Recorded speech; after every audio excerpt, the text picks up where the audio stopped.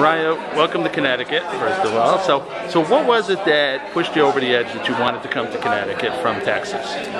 Honestly, it's one of those things where you just know. You go to every school you visit and you like everyone and you don't know what to do. But when you go to the school that you're supposed to be at, you know.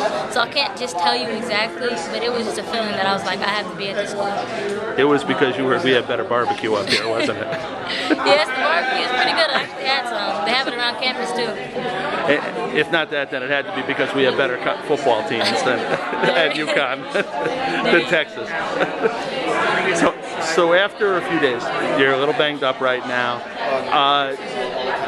The coaches so far and what you've seen, are these still the same charming people that were in your living room? Or? I mean, you know it's going to change. I mean, it's basketball, everything is serious, but it's everything I expected. You know, I didn't want anybody to come and try to be nice to me, be soft with me. I want to be pushed to my limits so that I can be a better basketball player. I was asking Morgan, can we give you guys like a nickname or something so that you're not just the three heralded freshmen?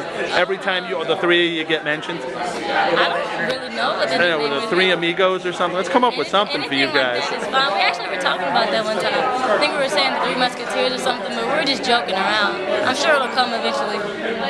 Well, now, so you've got a number of quality guards to play alongside and stuff. What are they teaching you, and what are you learning from somebody like Bria? You've played international ball and stuff. So has she. How does she share and teach some of the things that she's learned so far? I think she just watches what I do on the court, and then she comes to me and she's like, hey, instead of doing this, do that, or instead of going this way, go that way. They just show you little tips and things that you can do so that you know when you're on the court that you won't get yelled at from the coaches for doing the wrong things. And now you were homeschooled, right? So one thing I always wondered was where do you go when you get detention?